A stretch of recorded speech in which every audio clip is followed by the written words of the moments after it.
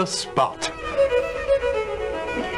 Why have you come, Inspector Gregson? Surely they serve tea at Scotland Yard. Oh, so sorry. I'm here on behalf of Inspector Lestrade. You see, he needs a little help. Lestrade? Asking for our help? He's at his wit's end. He didn't travel far to arrive there.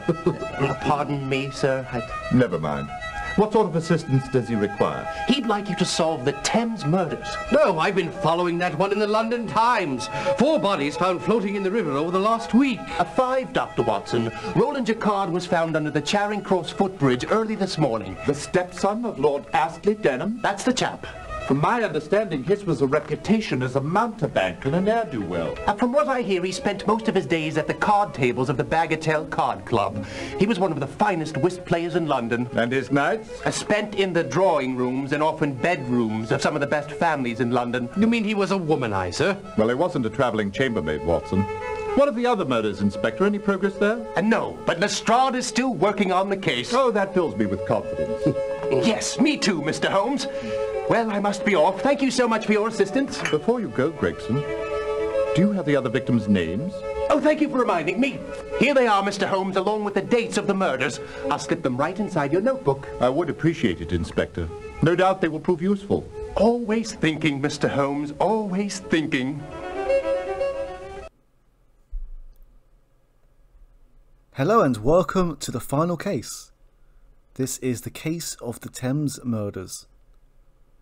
Now, this one was originally giving me some problems as we have to solve 5 murders in 7 moves. But thankfully, the moves that we need to make give us a lot of information. Now, to start with, in our notebook, the victims' names are already in the place. But we won't really be needing to visit many of them. One of them, maybe. So, the introduction tells us that there has now been a 5th murder, and that is Roland Jacquard. A card player, a bit of an unsavoury character, and someone who spends his time at the Bagatelle Club. But before we go anywhere, let's take a quick look at the newspaper, and the only one of relevance is June 9th.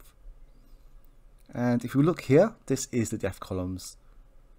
So we now know that Nathan Ravel died on the 30th of May, as Cyril Maud did as well, so they must have died on the same night.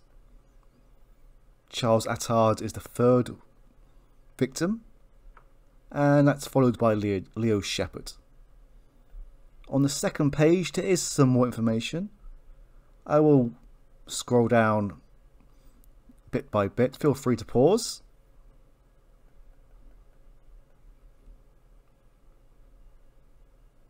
So we know that Leo Shepherd was shot.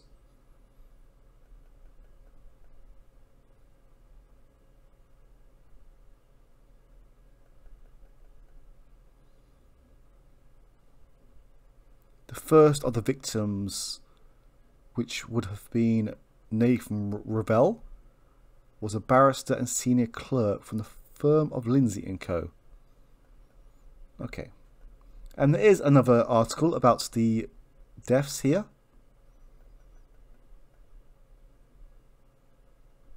The 3rd murder is Charles Attard, another well-known London barrister. And he was shot twice with a large caliber gun.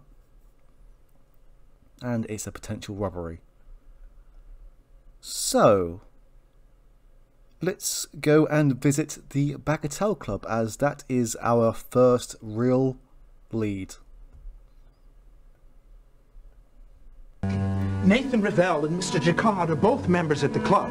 Nathan and I are partners and frequently played against Jacquard and his partner, Moran. Sebastian Moran? Yes. How well did the two of you meet their challenge? It's hard to believe, but at first we won. They're 2 of the best players at the club. But then our luck changed. We couldn't win no matter how good the cards were. Did they cheat? Cheat? Of course not. Club members are gentlemen. Did you have a wager on the game, Mr. Adair? A small one. £1 or 2, nothing important. And Ravel? I don't know. When did you last see Revel? The night before he died. We were playing against Jacquard and Moran till midnight. We didn't win a game all night. Nathan seemed upset.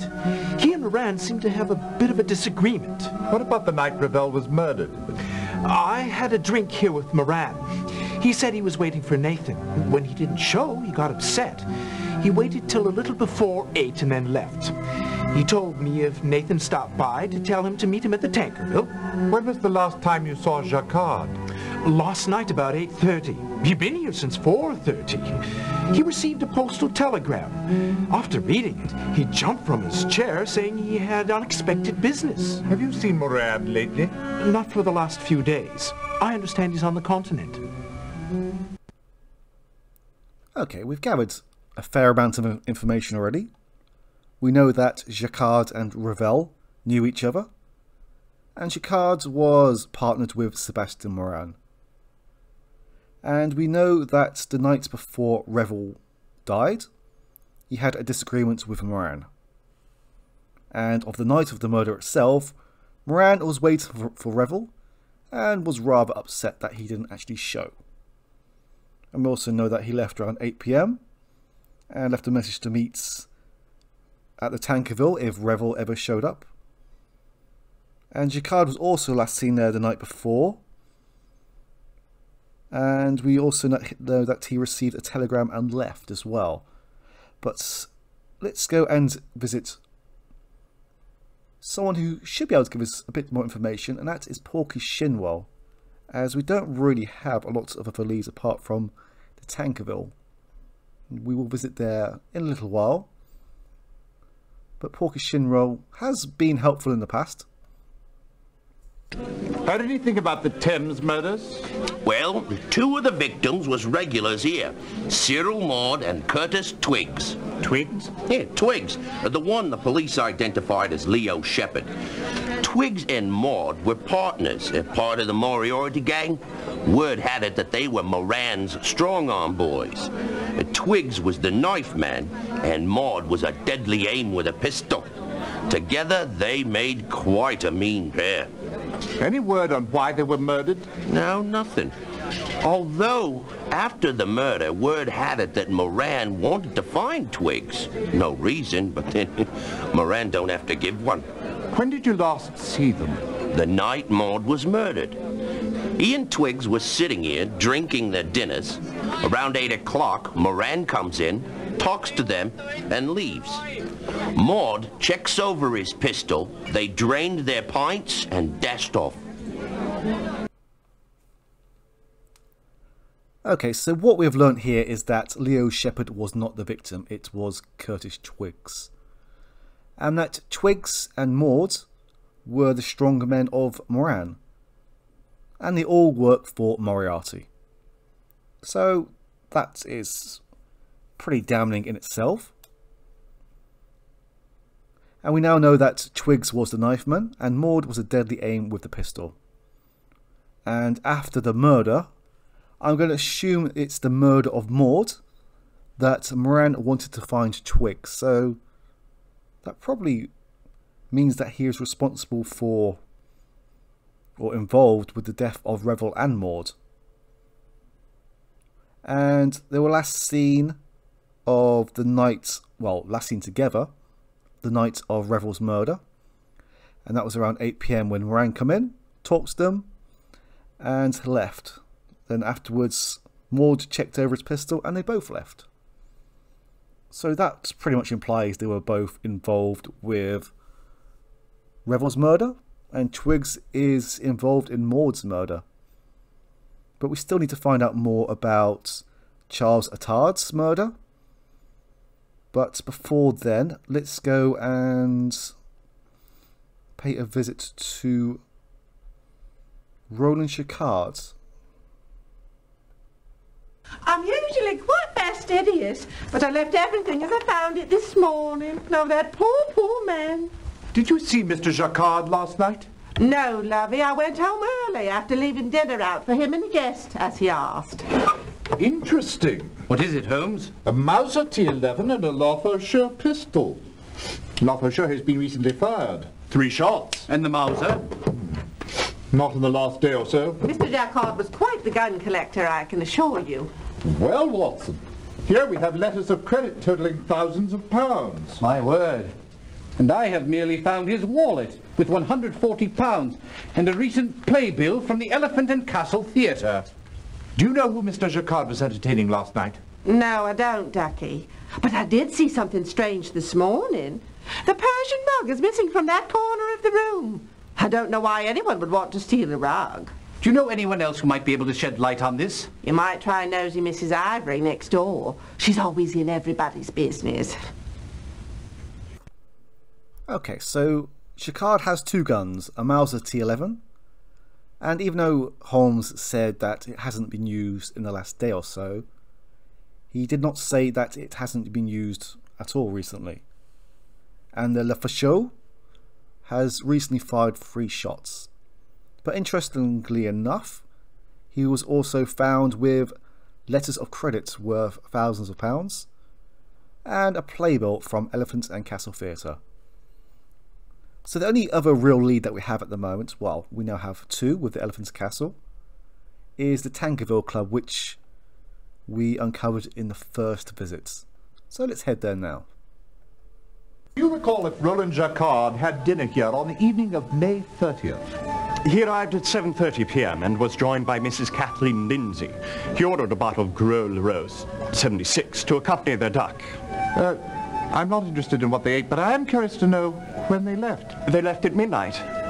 Did anyone else join them? Colonel Sebastian Moran at 9:10. He had one drink with them and left at 9:45.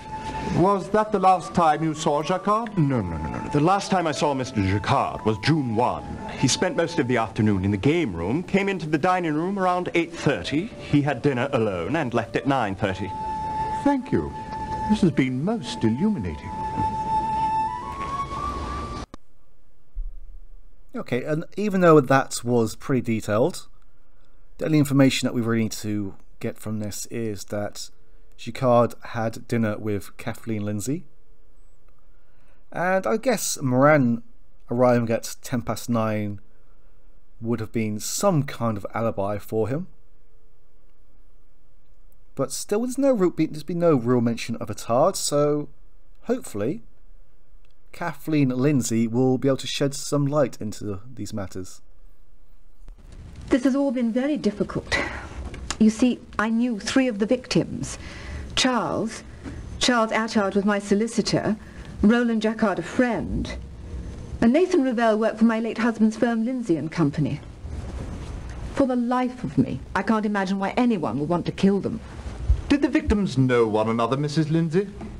Roland and Charles were friends. In fact, Roland introduced me to Charles. I suppose Charles must have met Revell when he went to the firm to handle my business affairs, but he never mentioned it.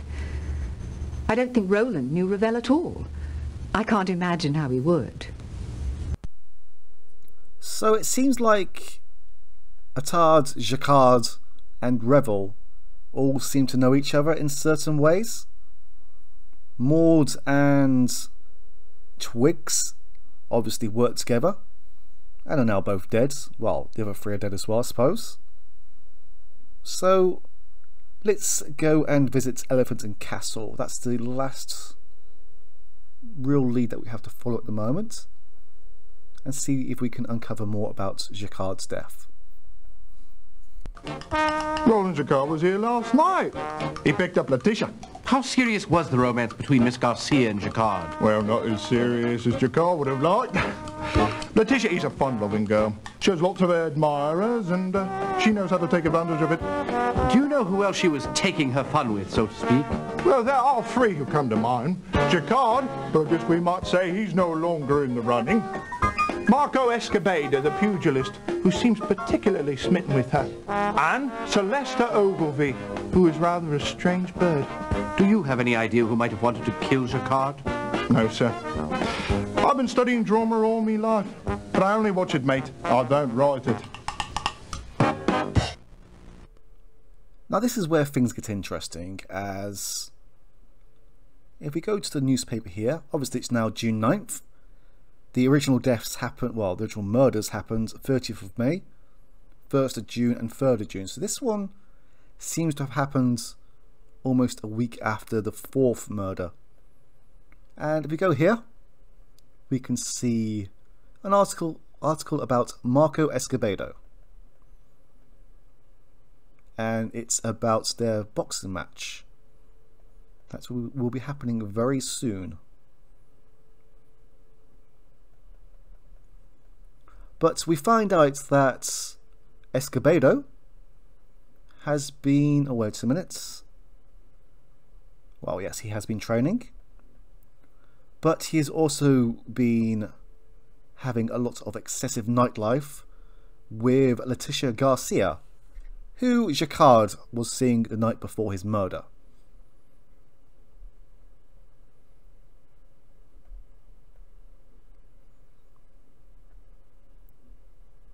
And the gentleman at the Elephant and Castle has informed us that Garcia has lots of admirers, and she has fun with it as well. We now have finished with our interviews. We're going to need the irregulars, and we're going to send them to H.R. Murray, who will be able to tell us more about their murders. Funnily enough, I thought it would be Meek, but no, it's Murray.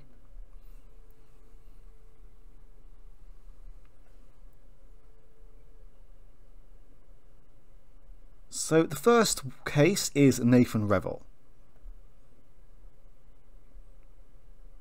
And it seems like he was killed with a single slug from a Mauser T11.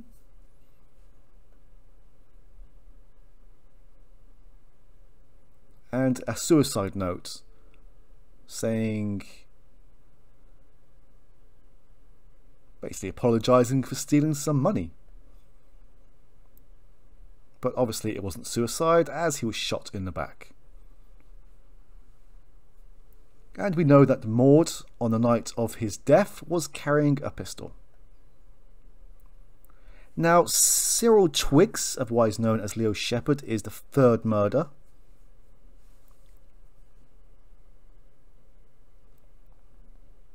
He was killed with 2 bullet holes.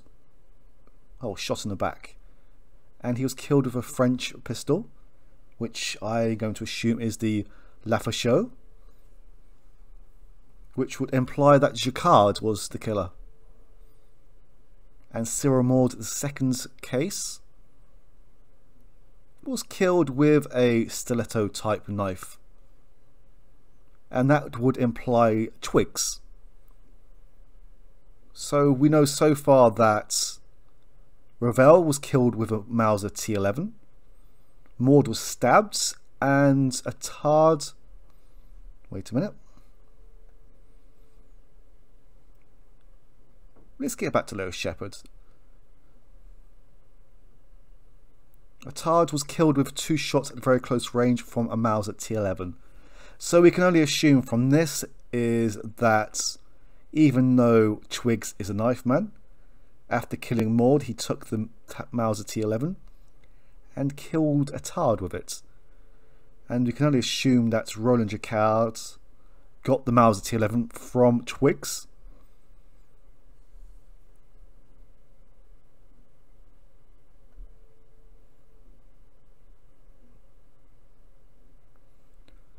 And Attard owned a pepperbox, which is an interesting little gun. The gun fires shots like the one removed from Shepherd's shoulder. Let's go back to Leo Shepherd's. There was a 3rd bullet from a wound received a day earlier, not the type ordinarily used in a murder attempt. So this pretty much implies that Shepherd killed Attard, and Attard fired back. And because he is a knife man, he wasn't very well trained with the pistol.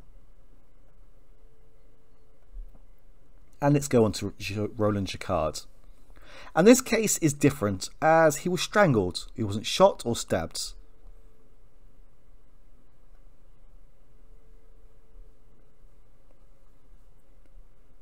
And that is that. So I believe we have enough now to take it to the judge. Hear ye, hear ye. The Queen's Court stands in order. I understand you're ready to unravel the Thames murders. A terribly complicated case indeed. Tell me who murdered Nathan Ravel. Please choose from either your notebook or the directory. Well, we know that Ravel was shot. And we know that Revel and Moran had a disagreement the night before. Moran was waiting for Ravel at the Bagatelle Club and waited until 8 PM. And shortly after 8 PM, Moran arrived at the Raven and Rat and spoke to his strong-arm boys. And after speaking to them, Maud was seen checking his pistol and left with Twigs. So we can only assume that they were ordered to kill Revel. And the one who actually ended up killing him was Cyril Maud. Positively correct. Now tell the court, why did Maud murder Ravel?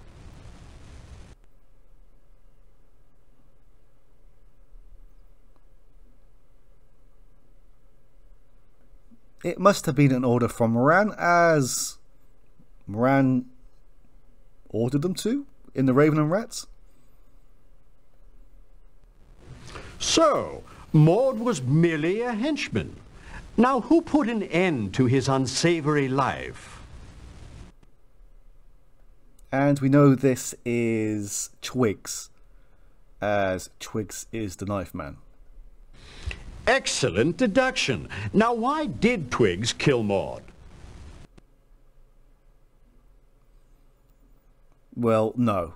I don't think that would be the Moriarty gang way. And I don't believe it was an order by Sebastian Moran. And we know that Revel had a suicide note apologising for taking money. So Jacquard ended up with these letters of credit or securities. He must have taken them from Twigs. So we can only assume right now that under Moran's orders to kill Revel, Twigs decided to be greedy and take the money for himself. Brilliant reasoning. Now tell the court who murdered Charles Attard. Again, Twigs ended up with the Mauser T11 and he used it on Attard. We don't really know a lot about Attard. Twigs was a busy and brutal man, wasn't he? Tell me, why did he do it?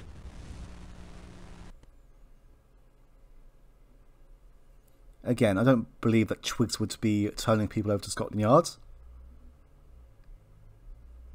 We don't know anything about a successful robbery, or that he was ordered to by Moran. But we do know that Twigs sustained a injury, and he did that while killing Attard, so Attard must have fired first. I suppose Attard was no match for Twigs in a gunfight, but clearly someone was. Tell the court who finally murdered Curtis Twigs. Well, Twigs was murdered with a French gun, and we know that Roland Jacquard owns a Lafachaux, and he ended up with the Mauser T11, and with these letters of credit as well.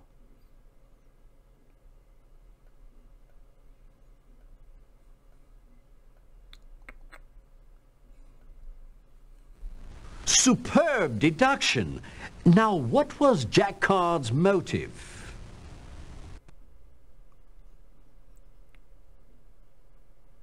So we know that on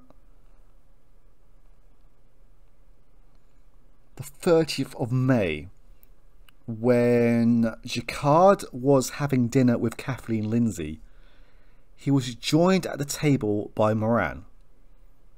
So we have to assume that Jacquard was also under the influence or working for Moran. We don't know anything about the relationship between Twigs and Letitia Garcia. We know that she was linked to several people, but not him. Again, turning people over is not part of the gang's policy, I guess. And I doubt, we know that they were friends as such. but it's more likely that he was there to retrieve the embezzled securities as they were in his residence. Oh, what a tangled web we weave. Now please tell the court who murdered Roland Jacquard. And the only real answer we can get from this, I mean, Moran could have been the one, but he's more of the person to get other people to do his dirty work for him. But we know that Jacquard was seeing Leticia Garcia, and she has lots of admirers, and she's been partying lots with Marco Escobedo, who is a well-known pugilist, and Jacquard was strangled. So this one is pretty much a case of simple jealousy. Bravo! Now, what was Escobedo's motive? We don't know anything about the plots. I doubt it was anything to do with the embezzled securities, and there's no links to Moran with Escobedo. We can only assume it is this one here. Exemplary work on a most difficult case. The court is recessed. Until next time.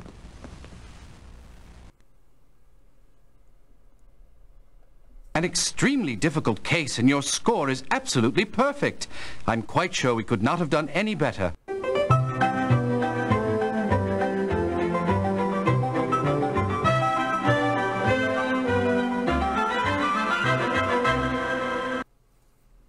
And there we have it. That is the last case. I was expecting this case to be an absolute headache. And I know people in the threads have pieced this together perfectly. But I tried to use my own notes with the link, well, the only leads provided. I hope I have provided an adequate explanation. But that is it. This Let's Play is over now, unfortunately. I will see you again soon. Let's go and see Holmes' solution. Well, Holmes, you've done it again. Well, I believe we've done it, Watson. Oh, yes. But the twists and turns of this one still puzzle me. Would you mind... Elaborating? Not at all. Nathan Ravel was a simple, hard-working fellow whose one passion became his undoing. Twist? Indeed. Once he began to play with the likes of Moran and Jacquard, his fate, I'm afraid, was sealed. Do you suppose he was cheated? Out of his money and his life. You see, by cheating Ravel at the card table, Moran was able to force him to participate in his scheme to embezzle from Lindsay and Company. And once he had Ravel under his thumb, he enlisted Charles Attard, who was Mrs. Lindsay's lawyer. Through him, he was able to gain access to the firm's confidential records, and thus he had all he needed to execute his embezzlement scheme. I suppose Mr. Ravel's suicide note would suggest he had a change of heart. Precisely, Watson. And on the evening he was to take the embezzled securities to Moran, Ravel wrote that suicide note and left the documents in his room for Patterson to find. So that's how Maud and Twiggs fit in. Yes. Moran sent them to kill Ravel and retrieve the stolen securities. Maud, the gunman, shot Ravel, and he and Twiggs dropped the body into the Thames. But holding £6,000 was too much temptation for Twiggs. He killed Maud, took the securities and the Mauser T11 and went into hiding. So then Attard went looking for Twiggs. And unfortunately for him, he found him. Twiggs killed him with the gun he'd taken from Maud. What made you first suspect that it was Jacquard that finally put an end to Curtis Twiggs? I knew from the moment we discovered the securities, the Mauser and the Lotho show at Jacquard's home. It all fit together, an all too common tale of dishonesty and betrayal. The only thing that didn't fit was the death of Roland Jacquard. I suppose if he'd been killed for the securities, we wouldn't have found them on his desk, would we? Very observant, Watson. You see, this was a death due not to his criminal intrigues, but to his romantic intrigue with one Leticia Garcia. There was another man who believed she belonged to him. Marco Escobedo? Yes. I've always thought it would be rather risky to become romantically involved with a lady friend of a pugilist. Words to live by, Watson. I shudder to think what happened that night. It is a grisly thought. Because after Jacquard murdered Twiggs and brought Miss Garcia back to his home, and into his bedroom, I might add, they were interrupted by Escobedo. Judging by the clothing strewn about the room, poor Mr. Jacquard must have been in the nude when Escobedo attacked and murdered him. That would explain the skivvies. Or lack thereof. Escobedo must have quickly dressed the body, not showing the same care as the fastidious Jacquard. He then rolled the body up in the bedroom rug and dumped it into the Thames. An ironic resting place, to be sure, since he knew nothing of Jacquard's involvement with the other murders. Positively brilliant, Holmes. Elementary, my dear Watson.